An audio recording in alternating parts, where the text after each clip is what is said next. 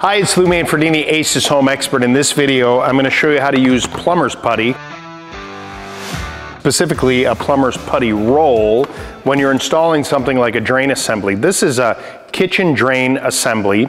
You would use plumber's putty to install something like this in a kitchen sink or maybe a vanity sink. Sometimes plumber's putty is used for installing faucets, but keep in mind that on certain countertops, you want to be mindful of using it. Make sure that the countertop is compatible with plumber's putty because it can stain the surface. But in this respect, it's going to work out just fine. So here I've got a stainless steel sink, and you can see there's no drain assembly whatsoever. This drain assembly comes apart. There's a threaded ring here that's going to go under the sink. This washer will also go under the sink.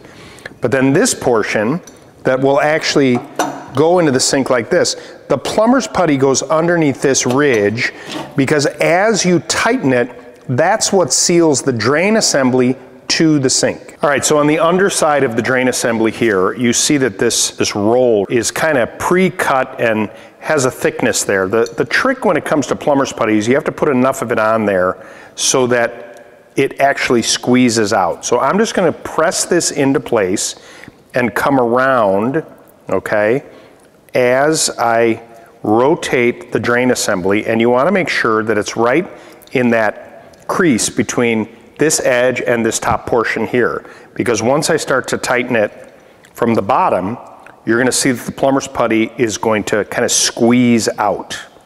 So I'm just going to keep coming around and kind of overlap, and then because it's a putty, you're just going to break it like that. Then the paper, you're just going to remove, okay? Now I want to make sure that this is all in place. So with my fingers, I'm going to kind of just, almost feels like, you know, clay or like a silly putty type of thing, but you want to get that in that gap right there. Now, I'm going to take the assembly and I'm just going to drop it inside, okay? Now, you know, you want to orient this the right way. You know, this is sort of my preference, is that little gap where the actual drain is going to go in, you know, is going to sit like that. So I want it to look good. And then you're just going to kind of press it in place. Now on this drain assembly, it has a rubber washer and this large ring, this threaded ring.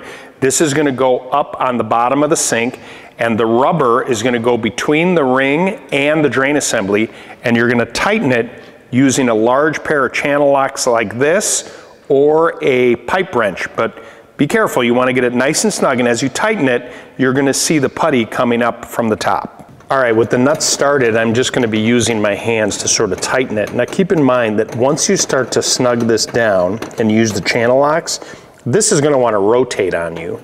But the whole idea is we just want to get that putty to start to squeeze out of there. You want it tight, but you don't want to over tighten it. Okay, so you see all that putty that came up? That's a good thing. Then what I do is I take a little skewer here and start to just tuck it away. And you may notice that even after you use the sink a little bit, more of it comes up. What I would do to test to make sure that it doesn't leak is you put this in, put a couple inches of water in the sink, you know, let it hold there, look underneath, check the connection, but that's once all the drain assembly is put together, and that's it. Coming up next, my video on how to clean a stainless steel sink.